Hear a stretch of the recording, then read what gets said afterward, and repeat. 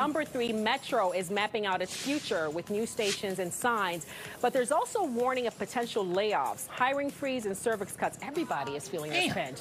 Jeanette Dale from Axios joining us now to break down what this all means. And so, Jeanette, let's start with the new vision for what these new Metro stations will look like. Tell us about it. But before we do that, we have to say happy birthday to you, don't we? Isn't it your birthday? Happy birthday, Jeanette. Thank you, Joe. You don't look a day over 16 you so much. years old. Yeah, man. I appreciate that. Man. Enjoy yourself. Now, tell us about Metro. It's great.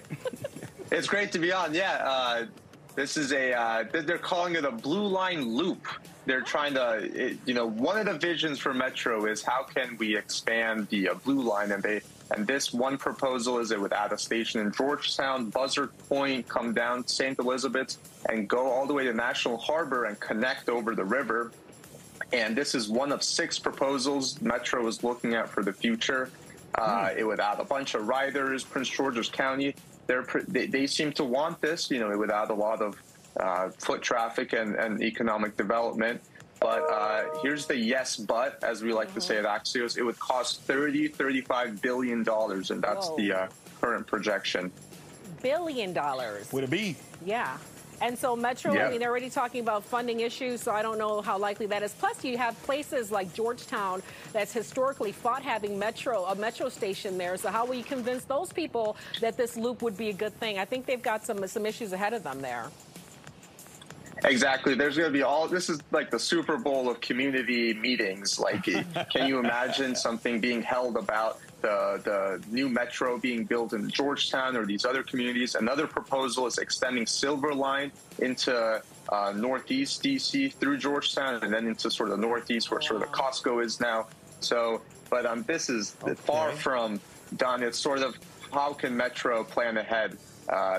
It's very much up to the community too. They can weigh in on this. Okay. Are there any alternative future plans that don't cost $35 billion? Anything else we see in the pipeline costs a little bit more, around $100 million? Well, one of the proposals is do nothing or increase bus service. But Metro is pointing out that the region is going to keep growing, and they need to plan ahead.